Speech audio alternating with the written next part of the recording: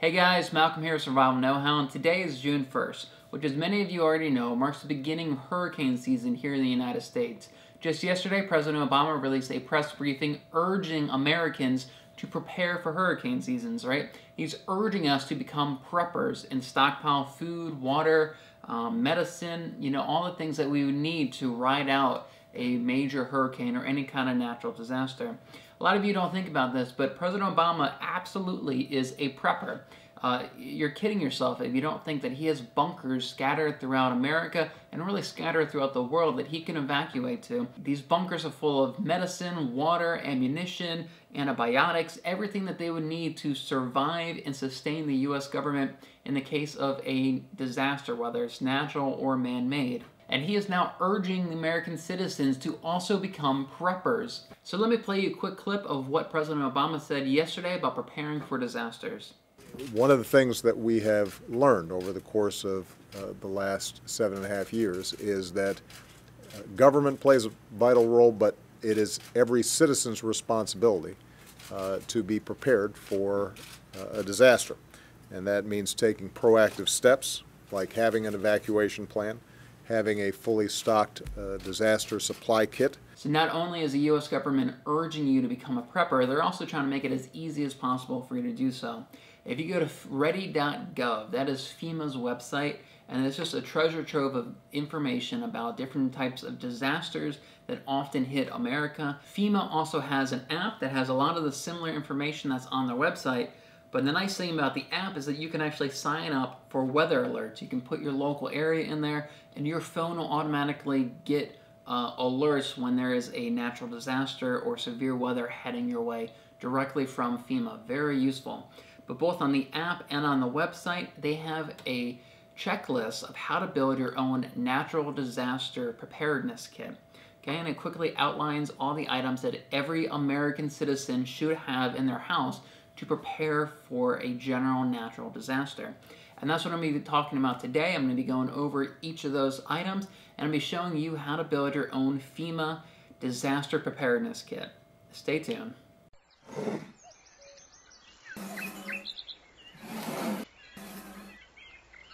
So FEMA's disaster supply kit really isn't focused on any one particular type of disaster. Instead, it's a general kit that will get you through many types of disaster scenarios. So this will help you out in the case of a hurricane, a tornado, a terrorist attack, an earthquake, any of these things.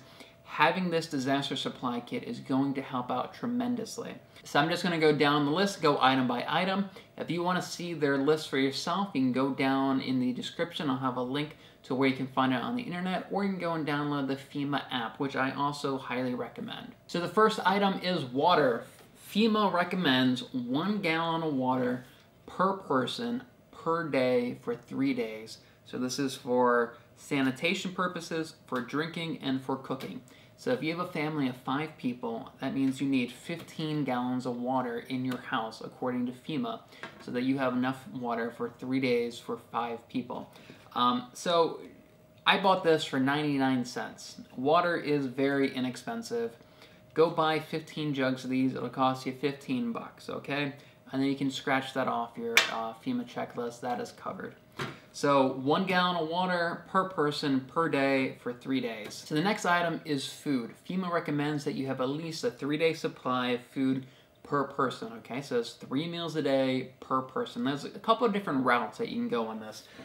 You can just start picking up extra cans like this in your grocery store when you go shopping. That's how I originally got started. Every time I go grocery shopping, I would spend an extra $5 on buying some canned goods. Sometimes you can find these for as cheap as 50 cents a piece. Sometimes a can like this will run you up to $1. So every time you go to the grocery store, $5 extra, within a month, a few months, your stockpile is quickly going to grow. So you want 3 servings per person for 3 days. So 9 servings per people, according to FEMA. So this is one route that you can go. Now you can also go and buy something like this. This is by Mountain House, and this is a freeze-dried meal. So this one is vegetable stew with beef. So this has 9 servings in it. So this would be enough food for one person for 3 days. You're probably going to get kind of sick of eating the same thing every day, but it's better than nothing. Another route that you can go is getting something like this, which is an MRE, a meal ready to eat. This is what they have in the military. You can get big boxes of these. These aren't too cheap though. This thing can be like $7 or $8, but it has a lot of variety in these MREs, a lot of different types of meals that you can get. This one's chicken noodle and vegetables and sauce. A lot of times they have like a cookie in there or something, you know, something sweet. They have like Gatorade packets in there. These are pretty nice, and these are actually really calorically dense. Something like this, I think it's like 3,000 calories, or maybe it's like 2,000 calories. It's supposed to be one meal, so it's way more calories than you actually need for a meal. So if you get a few of these, if you stretch them out, this could actually, a few of these could go a lot longer than what the recommended serving is with the MRA. But this is one way to go. You get an entire meal with variety. Another way is just get cans like this of freeze-dried food. You just add hot water and you're good to go. Or you just go to the grocery store and pick up some extra cans of food. A lot of people like getting ramen noodles because they are very inexpensive and they actually kind of taste good. And they're incredibly cheap. You get a pack of ramen noodles for like 25 cents or something. And that's fine. You can go that route. Just keep in mind that they have almost no nutritional value whatsoever. They may taste good. They may fill up your belly, but you want to eat like a serving of vegetables with your ramen noodles, like, because they have no nutritional value whatsoever. It's like eating cardboard. Okay, so 3 days supply of food per person. Next up is a battery-powered or hand-cranked radio. So I've actually got two examples of this. Here is one variation, and here is a slightly smaller one. I'll start with this guy. So this guy, as you can see, has a hand crank here. It also has a flashlight built into it that is also charged by cranking it. It also has a solar panel here. And this is a radio. Right? It has AM, FM, and has different presets down here with some emergency weather stations. So this is pretty nice. Now this one has a few more features. So again, it has a crank here for charging. It has the solar charger up here. What makes this unique is that it also has a battery bank back here. So you can put AA batteries in this and have this working immediately, whereas this, you're going to have to crank it nonstop every few minutes, or you need some sunlight. So this actually has 3 ways of charging, whereas this one only has 2. This one also has the flashlight here, and it has a bank of LEDs on the back if you want kind of a broader light. I think this also has like a strobe light for, there we go, to act kind of as an emergency beacon. And both of these have a USB jack here. So you can charge your cell phone or GPS or other devices directly from this. So you can use these solar panels here to charge your phone in the case of a disaster. So these are 2 options, 2 variations of a emergency radio. So I'll have links to these 2 radios down in the description below, as well as links to all the other products I'm going to be talking about today. So the next item on the list is a flashlight with extra batteries. Now there's really 2 types of flashlights you can get. You can get a directional flashlight like this, or what I really love having is an omnidirectional flashlight like this. Okay, so this will spread light in all directions. It'll really illuminate an entire room, whereas this is just much more specific. If you're working on something, you need a direct light. Now, the nice thing about this particular flashlight, it actually has 2 batteries in there. It takes AA batteries, and also has a rechargeable battery that you can recharge using this solar panel here. Very nice. So have a flashlight. It doesn't have to be fancy. It can be a basic flashlight, but a flashlight and extra batteries for your flashlight. So next up is a basic first aid kit. So you can buy a pre-made first aid kit like this. You see them for $10 all the way up to $30, $40 on Amazon at different stores. Or another option is if you want to have multiple first aid kits, you can actually go to a place like Dollar General and buy each of the individual items and make your own first aid kits. And sometimes that's the recommended route if you're trying to build like 4 or 5 first aid kits to kind of scatter throughout your car, your boat, your house. You know, you can build your own first aid kits by going to Dollar General. You know, you can go online and just see what all the items are in here and just buy those individual items. And sometimes it can be cheaper than buying a big giant first aid kit already made. Okay, so get yourself a first aid kit for your emergency disaster kit. So the next item is an emergency whistle to signal for help. Now you might be thinking, what do I need a whistle for? Come on, really? But think in terms of if there is a really bad earthquake or really bad tornado or even a bad flood, a hurricane, and there's just debris everywhere, right? You've seen that situation before play out on the news, I'm sure you have. So when emergency workers are shifting through piles of debris looking for survivors, one, a rescue whistle will tell them that you are still alive, and two, it'll help them locate you much sooner. So the next item is a dust mask, okay? So something like this, you can buy them in bulk. You get these from dollar store, you get them from hardware stores, and this will just help give you some level of filtration. This is going to be very useful, let's say in the case of a forest fire. This will help filter the smoke out, give you fresher air. But it's also really helpful if there is, let's say, a chemical attack by a terrorist organization, or there is nuclear fallout after a nuclear attack, or let's say there is just a pandemic, a virus pandemic, something like the swine flu or bird flu or Zika. You know, if it somehow becomes airborne, this will help filter out some of those contaminants, and it will provide you with some level of filtration if the air becomes contaminated. So they also want you to stockpile duct tape and plastic sheeting, okay? So this is in the case that you have to shelter in place, as they call it. If you can't find any plastic sheeting around your house, you can also use a tarp, or you can use trash bags if you really had to, or even like a shower curtain. So the idea here is, again, if there is, let's say, nuclear fallout or a some kind of virus attack, like a biological attack from a terrorist organization, you want to shelter in place, which means securing yourself in one room and trying to make that room as airtight as possible.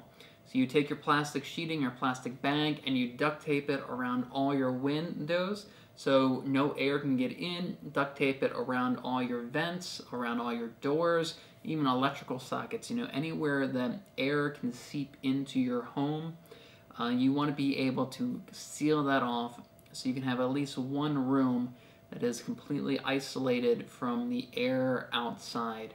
And again, this is really only specific to certain types of disasters, such as a chemical attack or biological attack or nuclear fallout, you know, but something like this will help keep bad air from entering into your enclosed room. So next item is wet ones, also known as baby wipes and trash bags. So this is for personal sanitation. So let's say you can't use the water, or you don't have any water coming into your home. You know, you won't be able to shower anymore, so that's where the wet wipes come in. If you can't use your toilet anymore, you know, you got to go somewhere, and instead of going in a corner, right, you got a trash bag that you can kind of contain that in one spot. If you get trapped in your home for several days, even several weeks in some situations, sanitation is going to become a huge issue. If you have poor sanitation and you don't manage it very well, your chances of getting some sort of infectious disease or nasty bacteria into your system just becomes much higher. Okay, so wet wipes and trash bags for personal sanitation. So this one's a little bit more specific only to certain people, but FEMA on their checklist recommends that you have a wrench or some pliers, and this is really for you to shut off the gas going to your house. So if you get hit by an earthquake, you know, one of the first things you might want to do is turn off the gas going to your house if you have a hurricane coming your way or tornado, and that way you don't have any major gas leaks that could lead to fires or even explosions. So if you have gas to your house, just make sure you have a way that you can shut the gas off in the case of a disaster. So the next item on the list is a manual can opener. Now again, this one's kind of specific only to those people who are prepping by buying canned food. So don't stockpile a crap ton of these and forget to have a method of actually opening them up. So the next item is actually one that is on my personal list of the top 10 forgotten bug out bag items, and that is a local map. So this one is just a cheap one I picked up at a gas station. This is the Eastern United States. I live in Maryland. So this shows all the highways, you know, from New York all the way down to Florida. So this is in case you have to leave your home, whether on foot or in your vehicle, you know, and you can't rely on your GPS, right? You can't say, oh, I have a GPS on my phone. Your phone might not always be working in a natural disaster. GPS may not be, and if you're on foot, it's just going to make it that much more challenging. So have a local map of all the roads and streets in your area in case you have to evacuate and try to quickly as possible get away from the disaster area. So the last item on the FEMA disaster supply kit is your cell phone. But not just your cell phone, but also your phone and a method of charging it. Okay, so for me, my method of charging it in a disaster would be one of my crank radios that have these solar chargers on them. So just make sure you have a method like this, and make sure you have a charging cable. And something that I always do before a bad storm hits me is that I always charge all my phones, right? I encourage my wife to do the same. I charge my phones as well as my laptops, just so if the power goes out, I'll still have full battery, I still have cell phone coverage most of the time. And then I have my laptop I can watch movies on or anything like that. So that is everything in the FEMA disaster supply kit. This is all the stuff that FEMA and the President of the United States is urging all American citizens to have in their homes to be prepared for any number of disasters. And keep in mind, guys, that these natural disasters, they do strike Americans every single year. Every single year you hear about either a bad tornado or a bad hurricane or a bad earthquake or a mudslide or a flood. You know, something hits some small town somewhere and it just devastates the community and it isolates people. It cuts off water supply, power supply, cuts off their access to the grocery store to get new food. You know, these aren't just theoretical situations. These happen to American citizens every single year. And the president is urging you guys to get prepared for them and get ready in case these things happen to you. The president and the United States government, they are preppers, and you should be a prepper too. I hope you guys enjoyed that video. I'll have links to all of the items I talked about today in the description below. There'll be Amazon links. So if you want to start taking action now and start building your FEMA disaster supply kit, you can go ahead and do that. If you like this video, I got some other ones I think you might enjoy as well. Down here, I'll have a video on how to build a blackout bag, which is just your go-to bag when the power goes out in your home.